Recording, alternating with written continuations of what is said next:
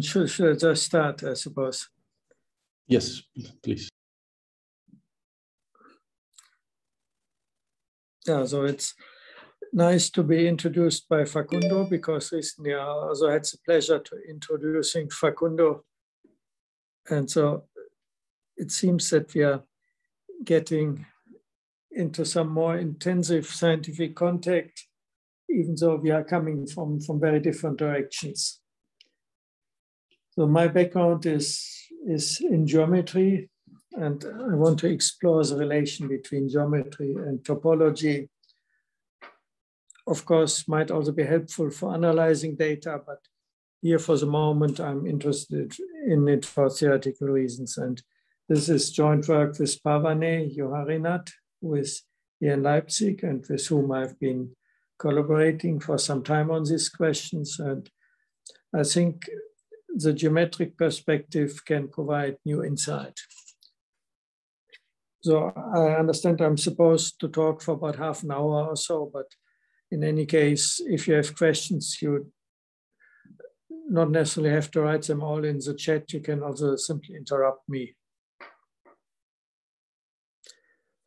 So to get started, of course, topological data analysis asks when balls in a metric space intersect. The geometric data analysis that I want to talk about asks how much you have to enlarge balls in order to get them to intersect. So the first one is, in essence, a qualitative question. Although then, of course, in TDA, you make it quantitative by looking at the dependence of this on the radii involved. The geometric question, by its very nature, already is a quantitative one. And in fact, in geometry, typically quantitative notions are captured by the concept of curvature, which is kind of what distinguishes geometry from topology, or what was thought for a long time to distinguish geometry from topology. But more and more, the concept of curvature gets generalized, enlarged, and enriched. And so then it also captures topological aspects. But curvature in geometry somehow quantifies convexity. The more convex things are, the more negative the curvature is, as I will try to explain in more detail. So needs just some notation. We have a metric space, and we assume here that it is connected for the moment, path connected, even though later on I will also talk about discrete spaces. So then we can define the length of a continuous path, hoping that it be finite by cutting up the path in small pieces and looking at the distances between the endpoints of those pieces and taking the supremum over all such partitions. And then we call the space the length space if the distance between 2 points is the infimum of the length of the path between them. And a length space is called geodesic if any 2 points can be connected by a shortest curve, that is, if that infimum is achieved and becomes a minimum. So the length space is geodesic if the distance is realized by some curve, which we then call a shortest geodesic.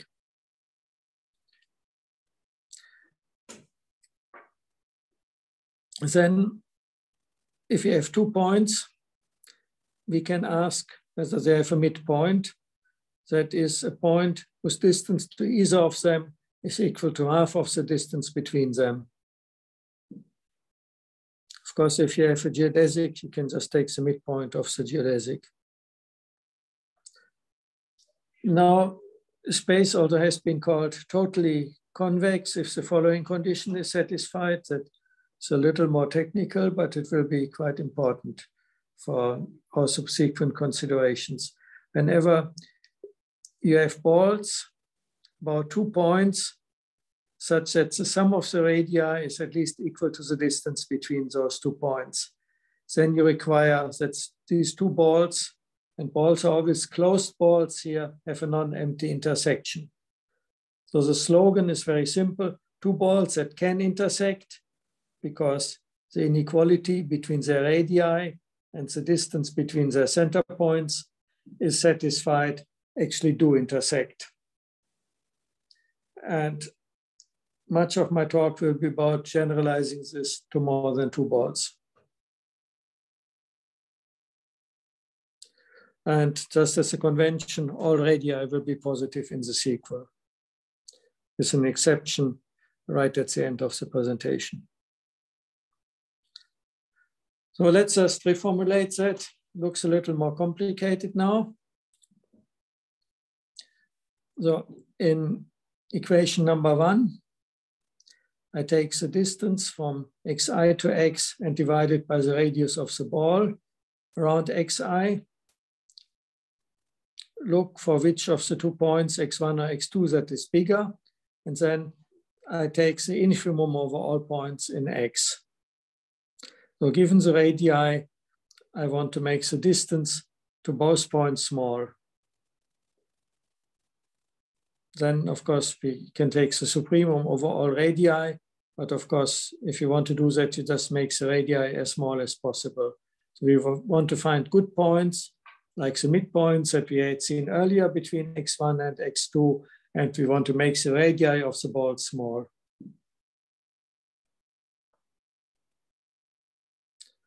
Of course, when x is complete, you can easily achieve that. And in particular, you can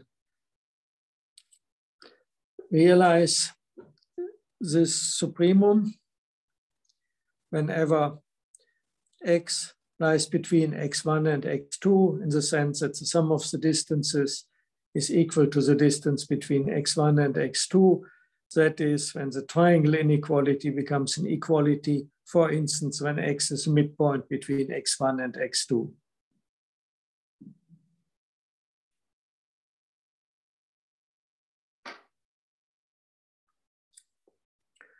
Yeah, so in other words, you want to find points, x, that lie between 2 points, x1 and x2.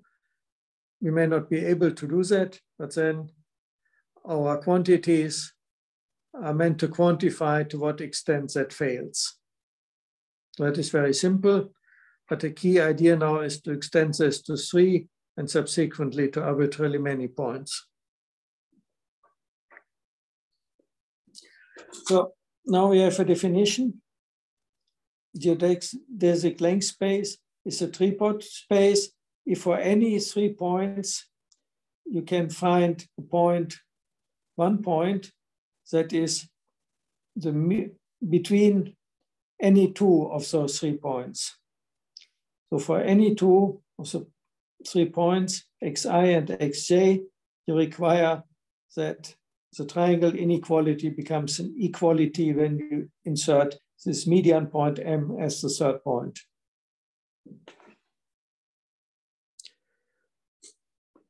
Of course, you can also easily rewrite that. So thus that the sum of the distances between our 3 points is twice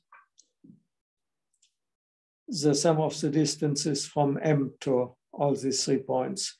And the picture is obvious. Nevertheless, it is drawn here. So M is midpoint between x2, x1, x2, and x3 here.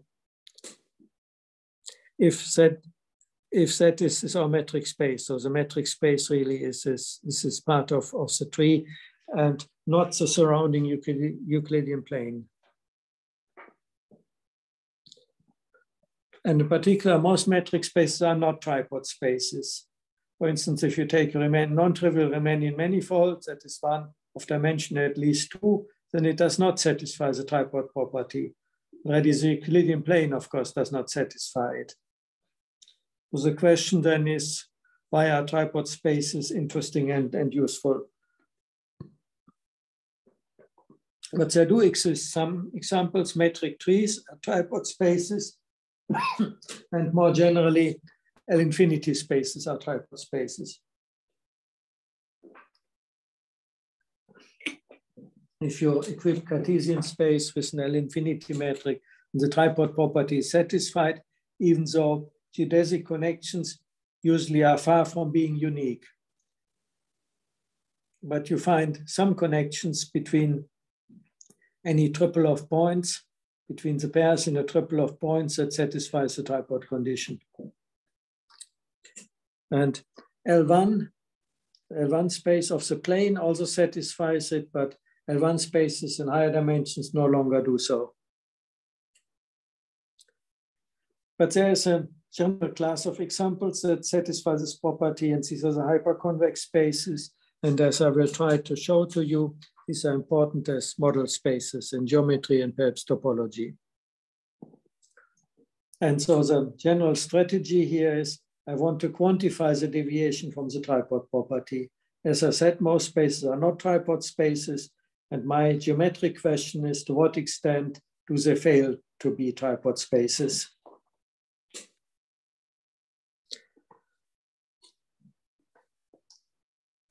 So let's once more reformulate the tripod property. If you have 3 points, and again, if you look at closed balls, such that the radii enable an intersection, satisfies a necessary condition for an intersection, namely that the sum of any 2 radii is at least equal to the distance between their centers. Then, in fact, these 3 balls do have a non-empty intersection. And so the slogan again is simple. In the tripod space, 3 balls that can intersect because the necessary condition is satisfied, in fact, do intersect. Then you have the analogous quantities as before. We look at the distance from x to xi, divide by the radius of the ball, and try to find the best x here, and then take the supremum over all sets of radii that in fact achieve equality here because these are the best ones. And you can easily then identify the radii.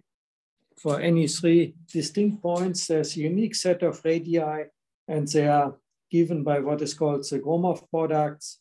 And the Gromov products, again, quantify to what extent the triangle inequality fails. So if you have x2 and x3 and insert x1, then you can check to what extent that then gives inequality in the triangle inequality, and half of that gives you the radius R1, and similarly for the other points.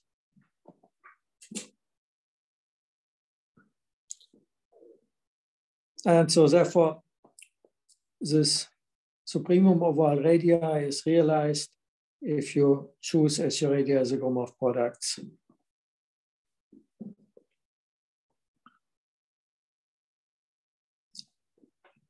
And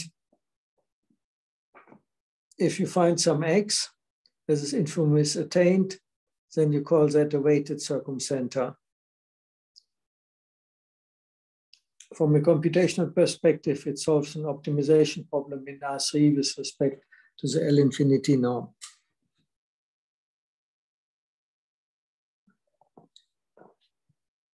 And coming back to geometry, there are large class of spaces where you have the existence and uniqueness of weighted circumcenters.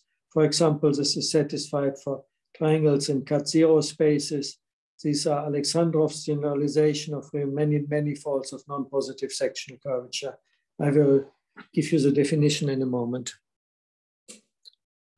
And this class of spaces was in particular brought to the fore by Gromov. But first I want to give you a general definition. So we had asked for this intersection property with 3 balls.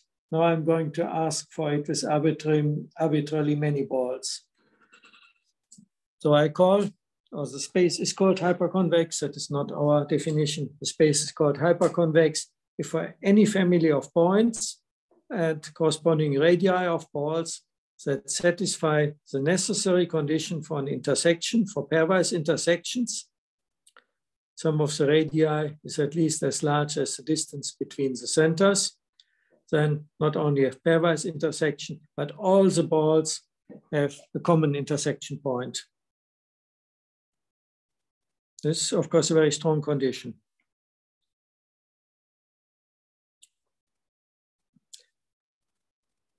So what we are requiring here is that when balls intersect pairwise, assuming that the space is complete and so on, then the radii condition gives us pairwise intersections, then they all have a common intersection.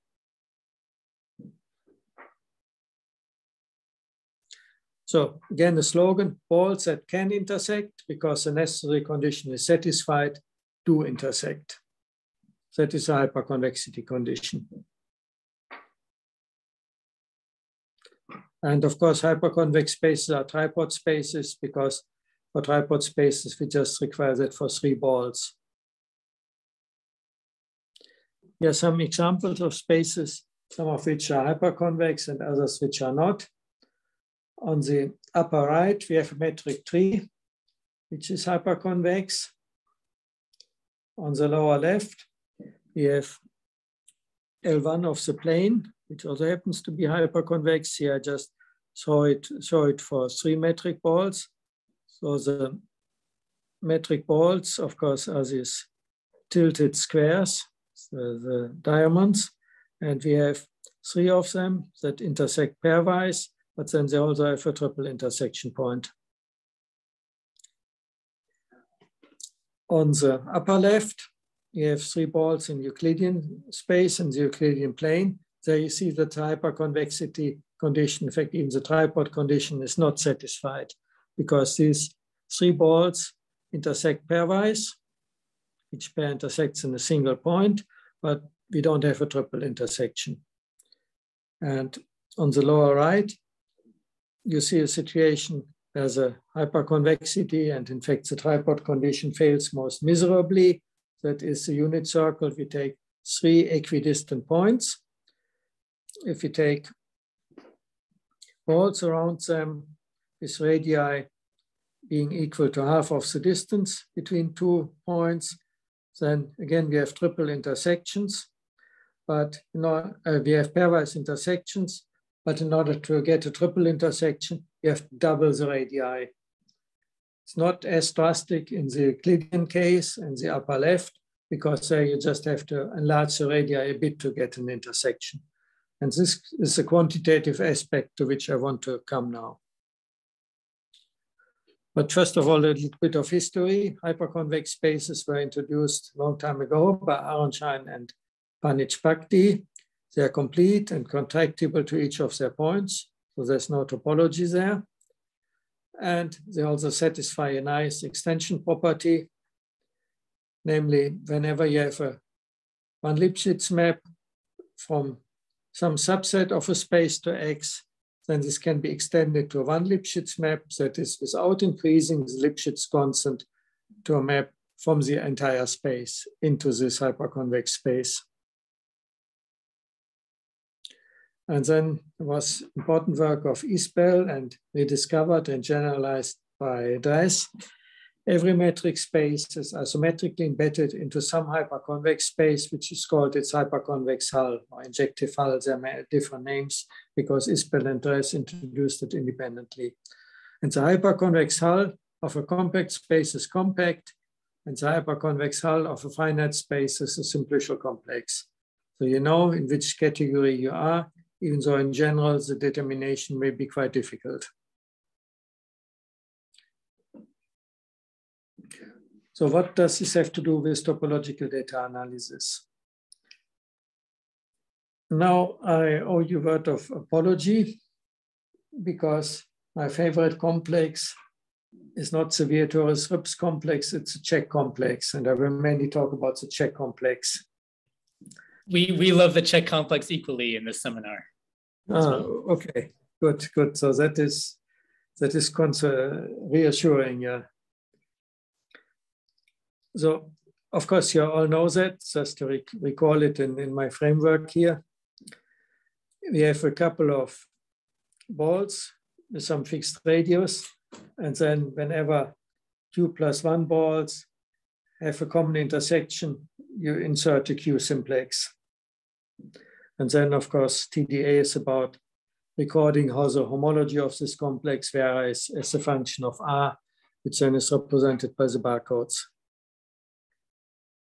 Now, hyperconvex space in a hyperconvex space, all such simplices are automatically filled, because if you have pairwise intersections, yeah, then you also get a common intersection. And so we don't have local homology. And so now, of course, comes the Vier-Torres-Rips complex. That is precisely the condition that implies that the check complex is equal to the Vier-Torres-Rips complex, because in Vier-Torres-Rips, you automatically fill in all the simplices, regardless of whether there is a corresponding intersection.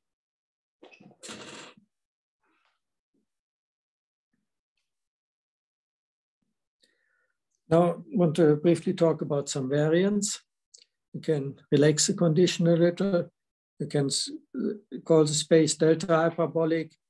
If for any family of balls, you don't necessarily get the intersection when the necessary condition is satisfied, but you always get an intersection if you just enlarge the radii by some fixed number delta. Jürgen, there was a Yes. question on the chat. Yeah, Barish, okay, I can see yeah. the chat. Good, please ask. Yeah, so Barish is asking, are there any dimension estimates for hyperconvex halls? No, I mean the hyperconvex hull can be a lot. The dimension can be a lot higher. So for finitely many points, I guess dimension can be estimated by the number of points. Okay. Yeah, so for 4 points, it's a 2-dimensional complex. For 6 points, it's a 3-dimensional complex, and so on.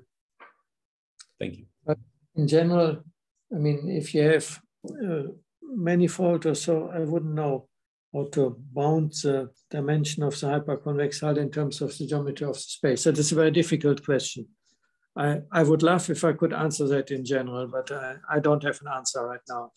And it may take quite a while before an answer emerges. There's another variant. Instead of adding some constant to the radii, you can also be permitted to enlarge the radii by some fixed factor. Then you call the space lambda hyperconvex. The first one is called delta hyperbolic. Second one is called lambda hyperconvex if you allow to enlarge the spaces by some factor. And for large radii, of course, the small number delta can become insignificant. And so it's good for asymptotic consideration. And it, of course, also then makes sense on discrete spaces. Yeah, if delta is at least as large as the nearest distance between 2 points. The lambda hyperconvexity, of course, has the advantage that it is invariant under scaling the metric. But for data analysis, maybe delta hyperbolicity may be more useful because it naturally applies to discrete spaces. So now, Hilbert spaces can be shown to be square root of 2 hyperconvex. That is, you have to enlarge balls at most by a factor square root of 2 in order to get higher order intersections from pairwise ones. In general, you may have to double the radius, for example, in reflexive and dual Banach spaces that suffices. And in particular, for L2 spaces, you can do it. And for finite X, and also the L1 space of X is 2 hyperconvex, whereas the L infinity space, all this is 1 hyperconvex, and 1 hyperconvexity, just this hyperconvexity.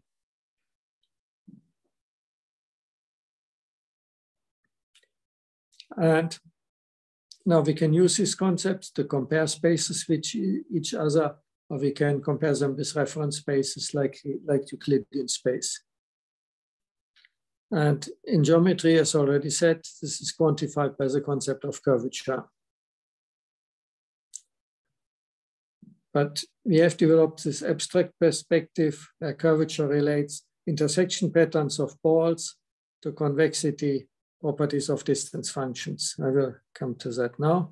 Namely, I promised to you already that I give you the definition of Alexandrov non-positive curvature, and it is given in the figure on the slide. On the left, you have some geodesic triangle in some metric space, and on the right-hand side, you have the comparison triangle in the Euclidean plane. The bars on the side indicate that the lengths of these geodesics are the same. That is, you have triple of points x1, x2, x3 in our space. You have comparison points x1 bar, x2 bar, x3 bar in the Euclidean plane, such that the pairwise distances are equal between the unbarred and the barred points. And then non-positive curvature requires, or that is a definition, that if you take any of the points x3 and connect it to some point, for instance, the midpoint of the geodesic connecting the other 2 points, then this distance is not larger than the corresponding distance in Euclidean space. So in other words, triangles are curved more inwards than in Euclidean space. Then you have non-positive Alexandrov curvature.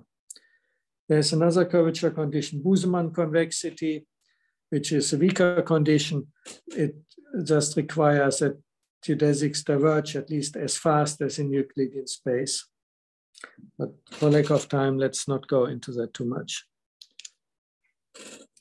Now, our definition says that a space has non-positive curvature if for each triple in X and with a comparison triangle in the plane as before, our number is for these 3 points is not larger than the corresponding number in the Euclidean plane.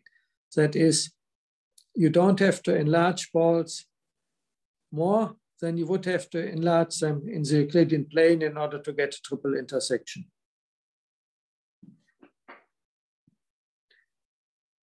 So here are the definitions again, but let's not spend too much time on that because I explained that already. So the circumcenter, that is where you get a triple intersection, is at least as close to the vertices as in Euclidean space.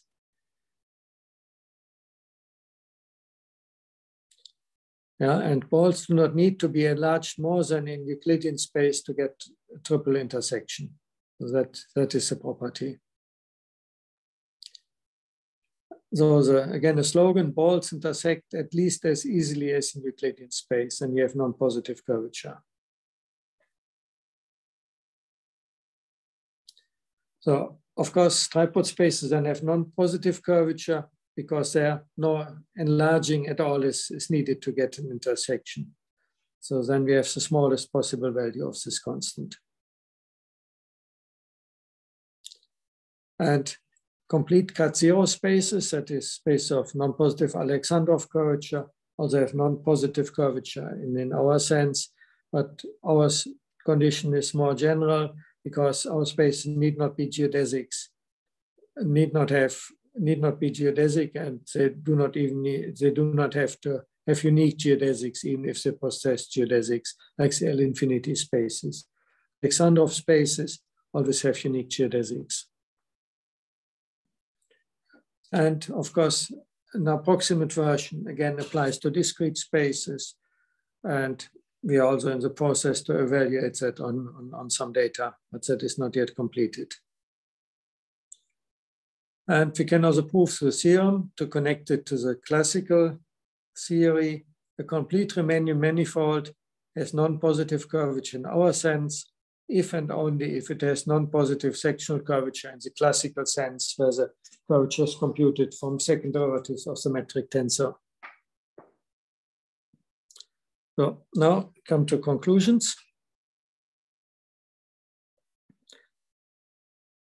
When we have a cover, then we can construct a simplicial complex by assigning a simplex whenever corresponding sets in the cover have a non-empty intersection. And as you all know, when all the intersections are contractible, the homology of the resulting simplicial complex, the check complex, equals that of X under some whatever very general topological conditions on X. And for that, you don't even need a metric, But if you have a metric, of course, you can use covers by distance balls. And as I had explained, when the metric space happens to be hyperconvex, then you always get intersections. And so therefore, all the simplices are filled. And so there are no holes and there is no corresponding homology group. So topologically, these hyperconvex spaces are the simplest possible ones. But if you relax the condition, if you only ask for lambda hyperconvexity for some factor lambda bigger than 1, or some delta hyperbolicity for positive delta, then of course non-trivial homology groups may arise. And so homology then is a topological measure for the deviation from the hyperconvexity model. Homology groups, of course, create algebraic invariants, the Betti numbers.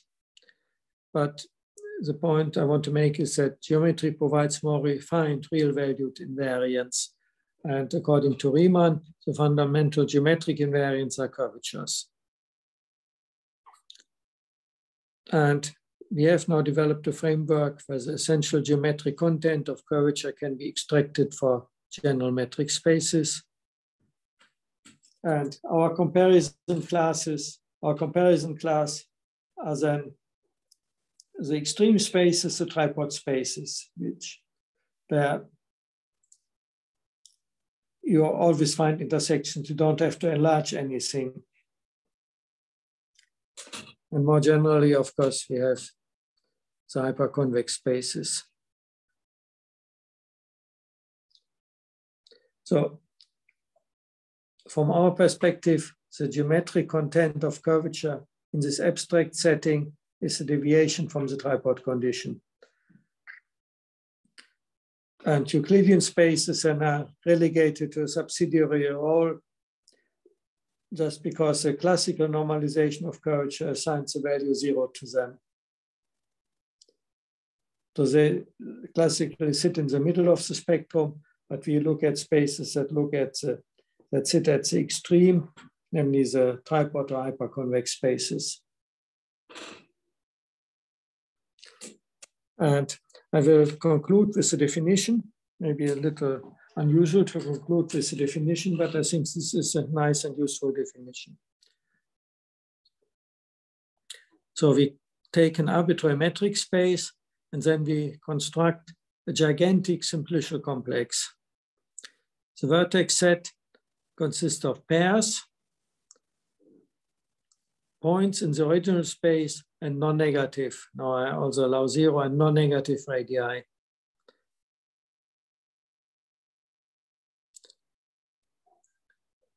And then we can consider sets of vertices, that is pairs, now with different xi and positive radii.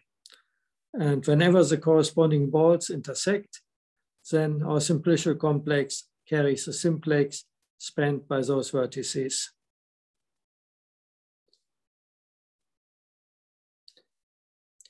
Of course, you can impose constraints, or you can look at the topology of the slices where I is equal to constant. I is constant, and then you can vary R, and that is done in TDA.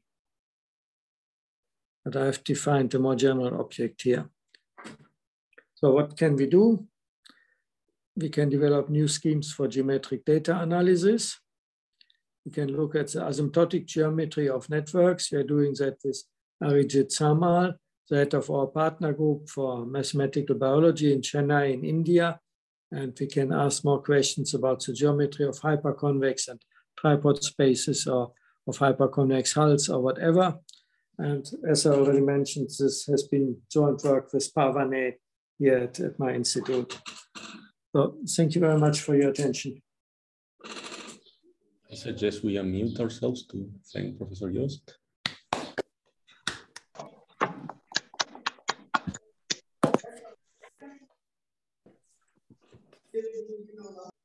Right, so are there any comments or questions? Should I unshare the screen? Sometimes, I think sometimes people refer to slides Okay, So good. it depends, yeah. I'll leave it on, sure. Okay. Are there any questions?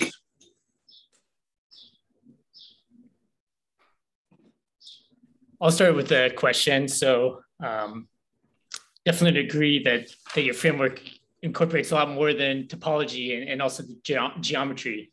But if I wanted to try to make a statement regarding the topology, is it correct to say that in a lambda hyperconvex space, when you build these check complexes and you allow the radius to vary, that being lambda hyperconvex is sort of bounding the length of a persistent homology interval in terms of lambda?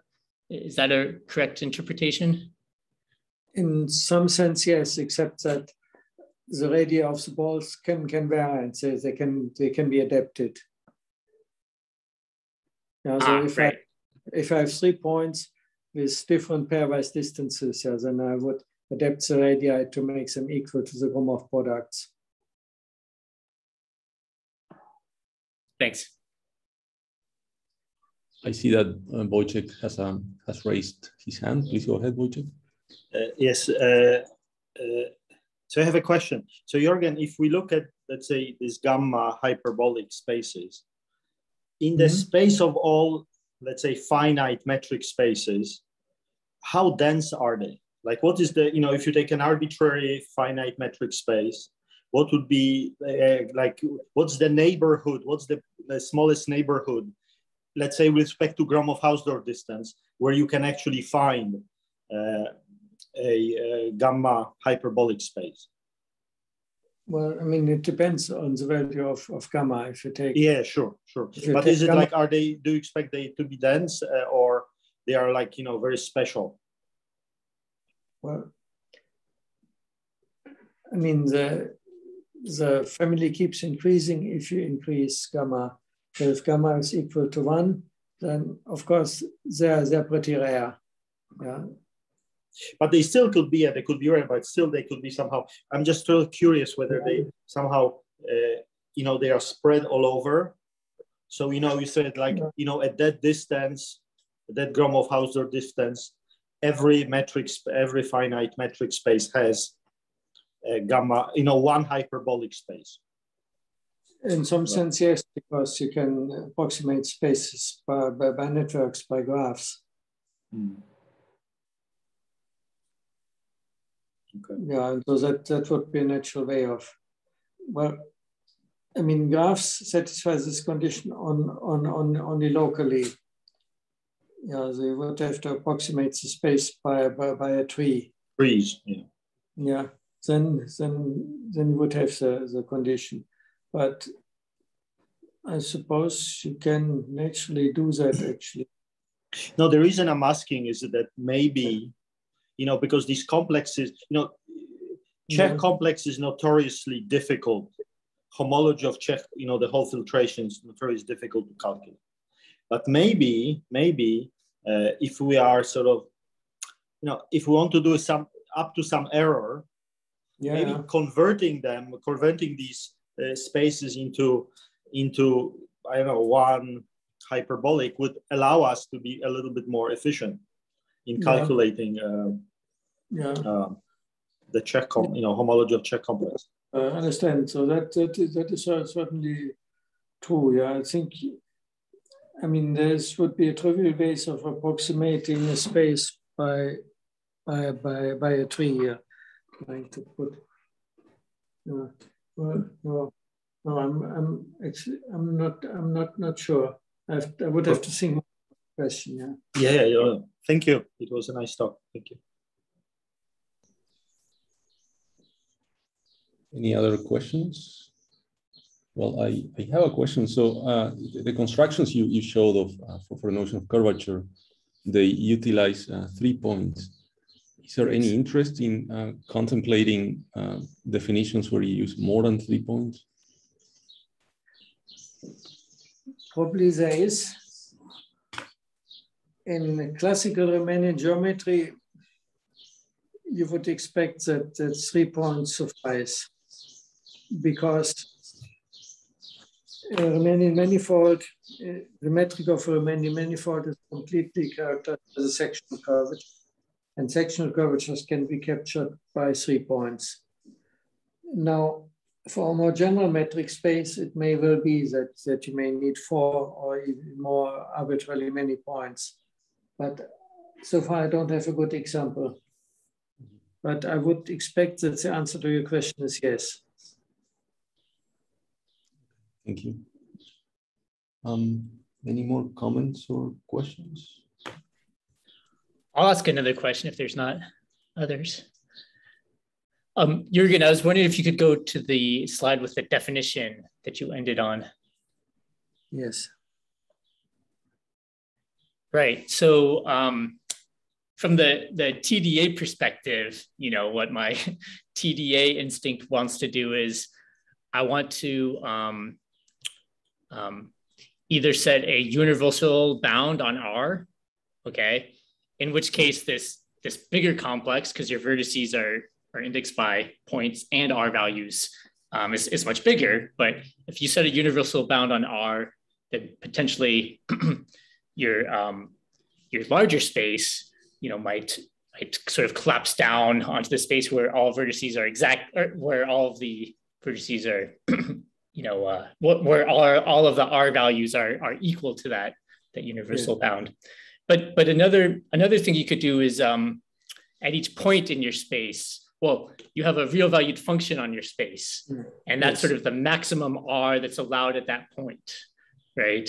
And maybe there's similar collapses there, but is there interest from your perspective to ask about the topology of these simplicial complexes when you set either a universal bound on R or you have this real valued function on your space that describes a bound on R at each point? Or is that not so natural of a question to ask from the geometry? I think that is a good question. I would put it in the following way. Of course, if you look at a compact space and making R bigger than the diameter will not create anything new. Now, however, this is interesting for getting at the local picture, because, of course, if you have a sample of points from some space, it may be much denser somewhere than at other places. And of course, then you can take a function of R, a function R of the points, which reflects that, and then you can flexibly adapt things. So that would be the interest. So naturally, we would look at making R a function of the point and of the local geometry around that point. So the most naive thing would be to let it be a function of the distances to its closest neighbors. Thanks. Any other questions or comments? Yeah, I have a question. Please go ahead. This is a very speculative question, so it may not make any sense. So you start with a finite metric space or some metric space, and then you construct the simplicial complexes in the screen. And let's say that, for every simplicial complex, you have some sort of metric. So you distances, etc. So this is a simplicial complex induced by this metric space for each R. So let's say we have this notion of metric on this simplicial complex, and we define some geometrical quantities. And do you, for in this, not the metric space, but in the simplicial complexes construct for each Ri here. So TDA is analyzing these changes in the simplicial complexes topologically. So is there any way, complete a speculative question, to measure the changes in the geometry? So we have some metric, we have some geometric quantities like some sort of, everything is C0, I know. You can't do calculus in there maybe, but do you say, can you say anything about the changes in the geometry? What do you think? Well, I want to break up the question into 2 parts. So first of all, for this simplicial complex I have defined here, there is no natural metric. It's just a topological object. That's why I have the heading translating geometry into topology. On the other hand, of course, if you have a simplicial complex, then it may often carry a natural metric. Typically would perhaps equip the simplices with Euclidean metrics. And then, of course, you can apply this procedure again. Yeah, out of this simplicial complex, you can construct another one according to this procedure and study its topology.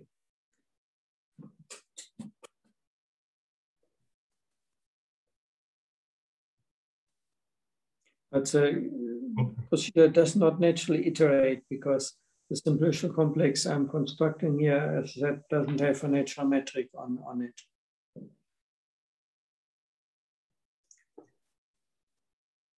Okay.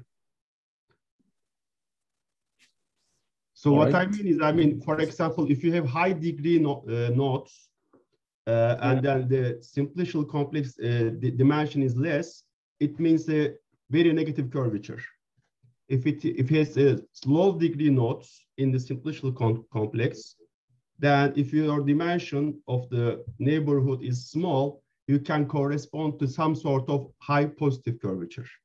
These changes in here may reflect in somehow, if we can detect these guys in the simplicial complexes, it might give you some other way to analyze the geometric data in using geometry. That's the speculation I'm trying to iterate here. Right. Yeah. Well, I mean, it's kind of a translation. Yeah. So geometry is reflected into the distribution of distances between points. That is what the distance function tells you, but it only indirectly encodes the relations between more than 2 points. Yeah, and here I want to have a scheme that makes that relation between more than 2 points explicit. And then, of course, you can ask what happens in the case when the origin space had positive curvature. This is largely unexplored because so far we have been looking at upper curvature bounds, but we have not really looked at lower curvature bounds. But of course, the principle is a comparison principle. You compare a certain quantity with a corresponding quantity in some model space. I've taken Euclidean space here. You could take spheres or hyperbolic spaces, and so far I've bounded it above from the quantity in the Euclidean space or in whatever other model space you have, but you could also bound it from below with the quantity by the corresponding quantity in your model space and see what geometric or topological implications that has. But we have not at all explored that. I think it's a very good question, and one naturally should speculate in that direction.